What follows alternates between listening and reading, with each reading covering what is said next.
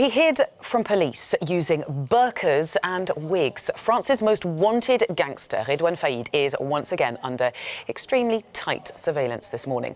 3 months after his infamous helicopter jailbreak, police have revealed some of the ways the notorious criminal evaded capture.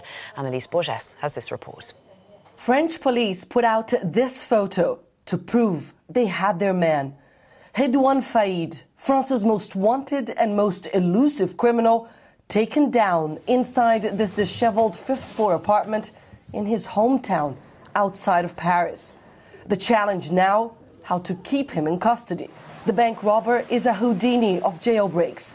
3 months ago, accomplices kidnapped a helicopter pilot, forcing him to fly into a prison yard. Men in black using power tools to break Faïd out. Fellow inmates cheering as the chopper whisked him away to a nearby getaway car, later found torched.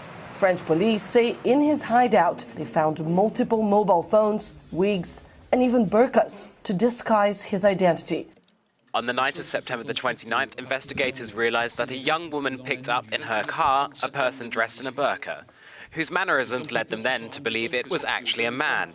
On October the 2nd, at around 10:30 p.m. yesterday evening, investigators saw an individual getting out of the car and entering the home of a young woman in Creil. Soon after that, a second person, also wearing a burqa, arrived at the same building. Operations moved fast after that, and Redouane Faïd was arrested. Now he's locked up again, under what police say is extremely tight surveillance. Well, after that report, we can now go live to Annalise Borges, who is in Paris live for us. Annalise, French people wondering now how this could have happened, as of course this fresh investigation is launched. Absolutely, Belle. This was a massive embarrassment for French police, Redouane Faïd's case, because this is the second time he evades from prison. 5 years ago, he conducted yet another extraordinary escape from a prison in northern France. And so this time around, police put together a massive manhunt. They deployed extremely high resources to try and track this man down, an operation that lasted 3 months. Yesterday, the French prosecutor gave details about just how that investigation was carried out. They said that they were monitoring mobile phones of people thought to be involved in that jailbreak back in July. They tracked down one young woman that lived in Creil, this neighborhood where Redouane Faïd actually grew up, and then found out that she had been transporting, if you will, two very suspicious female figures that were hiding under burqas. On Tuesday, then those two people that were thought to be actually men were seen entering her apartment, and that's when police decided to go in with 120 police officers, a massive